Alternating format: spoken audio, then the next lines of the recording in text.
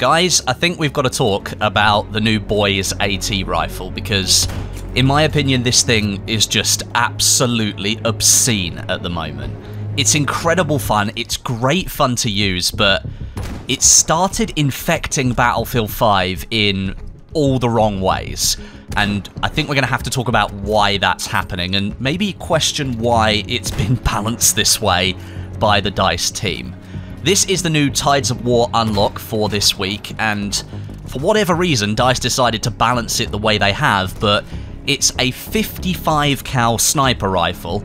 Well, I call it a sniper rifle. It's not really a sniper rifle, but that's what most people are using it as in Battlefield 5 at the moment. And in real life, it was designed for damaging the armor of tanks during World War II, but it wasn't very effective against the armor that suddenly increased and increased. The armor got better and better, and this rifle just couldn't keep up. And it was actually replaced by the Piat launcher, which was far more effective, but in Battlefield 5 at the moment, people aren't using this thing to even go anywhere near vehicles. You can take out light vehicles with it, it's far more effective against transport vehicles, but most of the time I'm seeing people just use this thing to take out other infantry players. It's a 55 cal rifle, so that's a massive round in there, so you'd invariably expect it to be able to take out players pretty easily, but get this. It's a one-hit kill out to 100 meters, which is, you know, that encompasses pretty much all of the engagement ranges that are built into Battlefield 5, and now a brand new gun has been added to the game that can dominate every single one of those engagement ranges. To me, that's just obscene to make that kind of decision. I wouldn't say that I'm angry that this weapon has ended up in Battlefield 5, not at all. It's brilliant fun to use, and when you can rack up a few kills with it within a life, it does make you feel like an almighty god on the battlefield, but I don't really think this fits as a weapon that you can pick for your soldier in the loadout screen. This weapon, to me, feels more like a power pickup weapon. If you think back to the days of Battlefield 4, you could pick up 50 cal sniper rifles from the ground in that game, and you could use up the ammunition that was in them, and then that was it. You had to drop the weapon and go back to the primary weapon that you'd picked for your soldier. And in Battlefield 1, we had the elite kits, which were extremely powerful, and again, we had the anti-tank hunter, I think it was just called the tank hunter, and that had an absolutely massive tank rifle in it. I think it was the tank Gavir, and that thing had a huge round in it, and again, you could one-hit infantry soldiers at any range with that thing, so at least the boys AT here in Battlefield 5 is only up to 100 meters, but still, I think the point stands. This is not a weapon that I expected to be able to pick for my soldier loadout. This is something that I would expect to find maybe on one of the flags placed around a conquest map that I could pick up, use for maybe 6 or 8 rounds, and then I'd have to put it down again and go back to my normal weapon. It feels like a pickup. It doesn't feel like a standard primary weapon, or at least I don't think it should be. Now, DICE has tried to balance this thing in certain ways. They've tried to make sure that the boys AT rifle isn't completely overpowered against infantry, and the first thing that you're going to notice immediately is the fact that you can't aim down the sights of this weapon unless it's deployed on cover or if you're prone on the ground. That's where you can really take advantage of it. And this means this weapon operates in a very similar way to the MMGs in the support class. But I'd argue you can get round this limitation by hip-firing people, a very similar way to what you can do with the MMGs, but I think it's more effective with the boys AT rifle because you're firing a 55 cal round.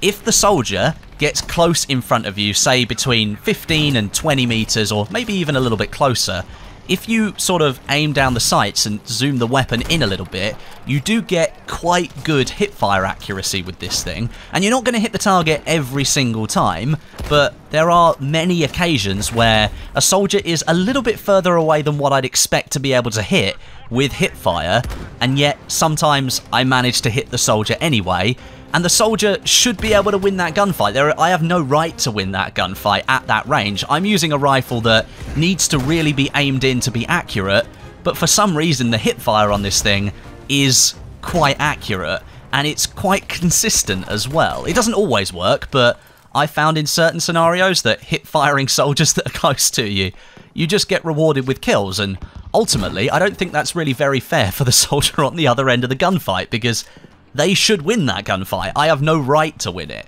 and yet I'm winning it anyway. DICE is also trying to slow you down when you're using the boys AT rifle, so I've just been talking about hipfire. Obviously that's if you're caught in close quarters and somebody happens to be in front of you, then you can go and score that hipfire kill, but after you've fired that shot, the rechambering animation to get the next round into the barrel, that takes an absolute age.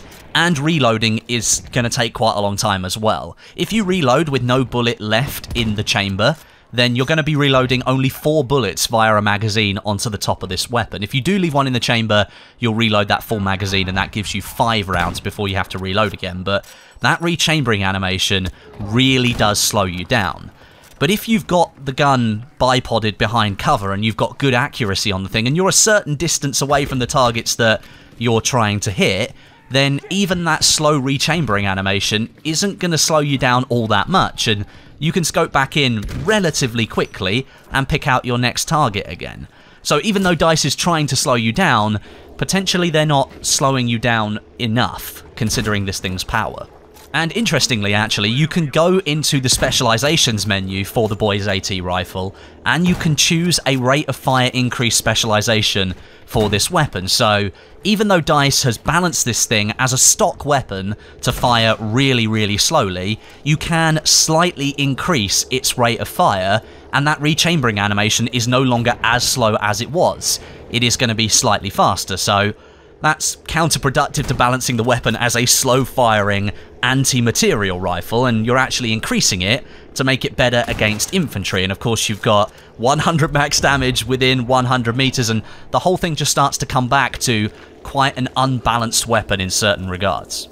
Like I said at the beginning of this video though, despite all of these things that make it somewhat unbalanced and potentially too good in my opinion, it's great fun to use, and so at the moment, why the hell would you not use it? It's only been a few days since it's come out, and I've already seen a lot of people using this thing in-game. I've been killed by it multiple times whilst I've been using it, so it's clear that lots of people are going for the same sort of playstyle as me, but I just feel that even though it's really, really fun to use, it's just adding to that bipod-prone meta that is already present in Battlefield 5, and I really, really don't enjoy that kind of playstyle. I don't really like lying down on the ground, stationary for several minutes at a time, waiting for people to run past, or maybe trying to get line of sight on somebody and spray people down with bullets. You can now do similar things with a rifle in the recon class, but if the enemy that you're firing at is within 100 meters and you hit them in the body, then you're going to take them down instantly.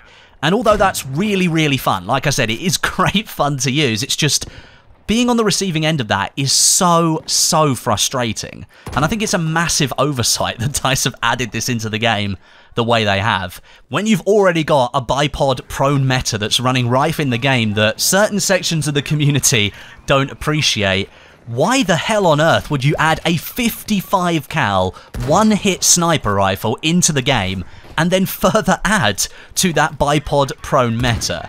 It just seems like a really, really strange decision. And it's great fun when you're playing as that character, but being on the receiving end, it's really, really not enjoyable. There is one portion of the team that I do want to congratulate on this weapon, and that's a team that I'm really quite harsh on for Battlefield 5. You know I'm not a big fan of the audio on certain maps in this game, but for this weapon, the audio is really, really good. It sounds like you're punching nails through a concrete wall. It sounds brilliant, and it really stands out above all of the other weapon sounds in the game, and it makes you feel like you're firing a 55 cal rifle. So, to the DICE audio team that did the work on this weapon, you did a great job.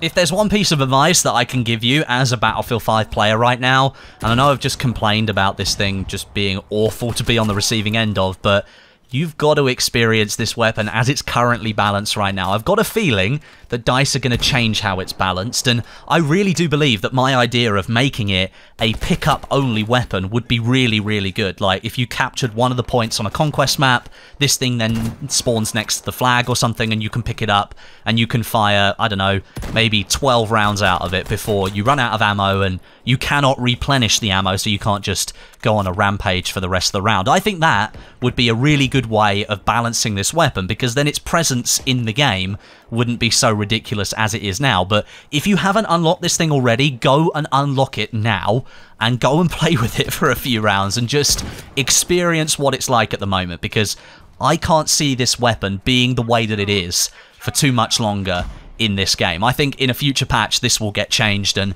it won't be anywhere near as good as it currently is. And even though I don't really think it's very well balanced, you should go and try it because it's just so much fun to use. It really, really is awesome. But there you have it. That's the boys' AT rifle in Battlefield 5. It's the most obscene gun that's currently available in this game. And as I said, you should definitely go and give it a try. If you enjoyed this video today, please let me know in the comment section, because I did all of this video entirely off script. I didn't write anything for it. Usually I script all of my videos, but today I just decided that this video warranted an unscripted version of me, so I just went for it. If you like that kind of video, then let me know down in the comments and maybe I'll do some more in the future. But a big thank you for watching, and until next time, my name is Westie, and I'll catch you guys in the next video.